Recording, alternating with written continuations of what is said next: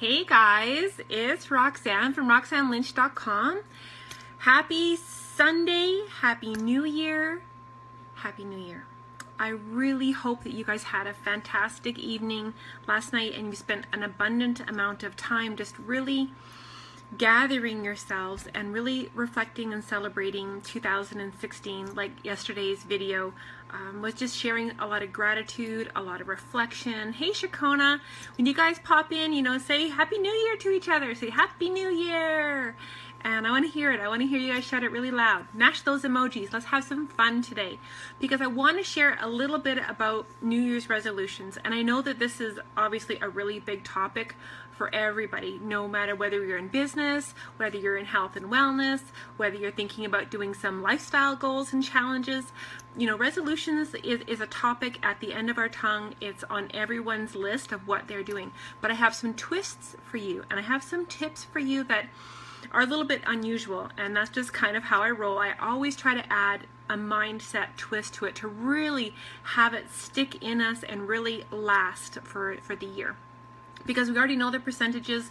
Most people don't even make it to day 15, day 20. Hey Renee, Happy New Year. Happy New Year, Lisa. So when you guys are making your resolutions, there was a quote that I read, and I'm actually going to read it word for word because this was really profound. And then I'm going to dissect it, and I have some tips about it, and then I have a last wrap up. So it's kind of a three-part today. But it came in from Tiny Buddha. It says, if you focus on results, you'll never get change. If you focus on change, you will get results. And I think that was Jack Dixon from Tiny Buddha. And what I really want to dissect that down into is when we focus on the results, you're never going to change. So, and I thought that was really deep. That was pretty profound. It's because kind of took my back up a little bit. It's like, really? But if you think about it, if we just focus on the end result, when you do struggle and you fall on your knees, you're going to beat yourself up and you're going to try it again, but you're not stopping and reflecting and doing a little bit of change. You're not changing the tactics. You're just doing it again. And likely you'll fall down again, scrape your knees again, and you're not going to get the results. You're going to give up for that, right? So if we focus on the change, if we know what those results are, but we're taking the time to focus on doing, reflecting, tweaking, and doing the change that has to happen for those results, and we stop beating ourselves up, when we do fall down, we just admit it, address it, put your head down, say I'm sorry body, or I'm sorry business, or I'm sorry family, and then moving forward, but reflecting upon that change, that's when those results are really going to come. So that kind of leads me into some of the magic, because there has to be some magic that comes from within, the magic of our environment, the people that we're associated with. We need people in our lives. Hey Samantha, thanks for the love, you guys. Happy New Year. So when you live in a circle of community, and for me, that was the biggest thing. I went in my years and months where I wasn't making any money, when I had no sales, I had no signups for months, a long time. It was this community of my brothers and sisters, entrepreneurs, that kept me going for a very long period of time until I managed to figure out this attraction marketing system and really get me rolling. It wasn't about my product and my company or an ingredient. It was about me and branding myself and giving value. So when you're in that magic of community, and you start thinking about the bigger things. So I want you guys to, hey Michelle, when you guys start with your goals and your resolutions, I'm going to give you the twist at the end. But first of all, making sure that when you write it down, don't just think about it, because thoughts get lost. But when you write it down, it's when you actually read it as you're writing. And I have books and books and books and pages of notes. So write it down, because when you write it, you're going to be saying it to your mind. When you're saying it, you're going to hear it. When you hear it, you begin to believe it, and that's when things really begin to change. So I'm going to copy that out into the comments, I promise you guys. But on top of that, I really want you guys to think about the twist when it comes to resolutions. Oh my gosh, I can't even, I'm just so excited I can barely pronounce my words. When you're making your resolutions, I want you guys to add to this, because likely you've already made resolutions where, you want a certain number of sales, a certain dollar number when it comes to sales. Maybe you have resolutions where you have a certain number of clients You've listed out, maybe how many teammates you want for this month or even for this year. How many, maybe you want to walk across stage. Maybe you've made some business goals along with your life and family goals and health and wellness potentially.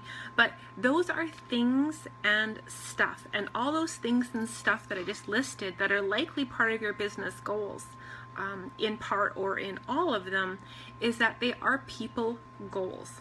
Okay, those revolve around people and you connecting with those people. And of course, we know we connect with those people by two ways, right? Either through marketing, where they're coming to you, or through prospecting, where you are going to them. And that's how we need to get our presentation, our opportunity, our products in front of people in an attractive way where we are not being salesy and chasey and pushy, where we have identified a pain and solution and problem and struggle, and through relationships and friendships, we can therefore provide those solutions to their pains and struggles. So when that happens, you need to be able to make sure that you are taking in that additional time. So tip number 2 is realizing that it's people. And the second part is making sure that you are budgeting time and have it planned where you are evaluating, where you are reflecting and you're tweaking and you're adjusting your daily, weekly, or monthly goals of what you're doing toward your resolutions within your business yourself. So that's the things, of making sure you're reviewing, because when it comes to prospecting and when it comes to marketing, it can be very, very simple when it's done in an attractive, easy way. As you guys know, that's how I went from being super stressed, and battling so many health issues to becoming very blessed within my business. So I did promise you guys that I would give you some dates for my upcoming to stand and shine online webinars. So I've hammered out the dates because I know it's really important to you guys. If there was a way that people would come to you for your products and your opportunity and your service, if there was a way that you didn't have to chase your friends and your family, if you knew how to step forward and become that authority and that leader within your business, you guys would want to know. So that's why I'm putting this on. I'm going to have it for January the 5th, January the 6th, and January the 7th. Yes, I will be having it in the daytime and the evening for my UK mummies and my European friends over there. Same thing, I'm going to have dates and times to cover us over here on North America, so we can make sure I've got, evenings. If mums can make it in the evening, great. If you're a daytime mummy and daytimes only work for you, I'm going to make sure I've got like the 2 different, major time zones covered, UK and Euro in North America, and I'll have night times and daytime slots available for both. So I'm actually got the other laptop going and I'm hammering out the invitations. You guys are going to see them on my fan page, and shortly I'll make sure that it's linked above. It's at Roxy Lynch, and you make sure you go to my fan page, you like it, you turn notifications on, because that's where you're going to see all the good stuff. So I have so much amazing things coming for you guys in 2017. I cannot wait to share. As I learn, I do and apply, and then I teach it all forward, so you guys get the goodness, and it's all for you. I'll talk to you guys on the sunny side of life tomorrow. You guys take care. Keep your eyes out for those webinars. They're coming right quick. Bye, guys.